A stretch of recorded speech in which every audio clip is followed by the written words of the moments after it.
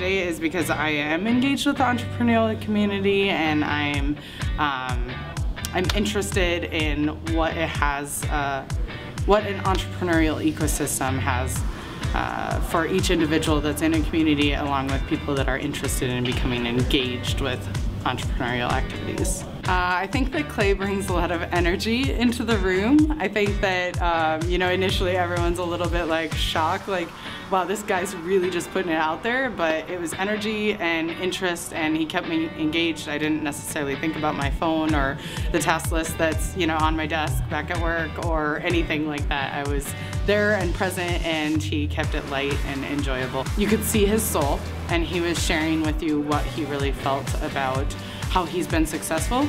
And I think he broke it down in really actionable and straightforward, like, information that I could take and do something with. So action on your life. I would say the core principle of what the message that I took from Clay was that you should really know what it is that you want in your life, and then take action to make it your life and not everyone else's.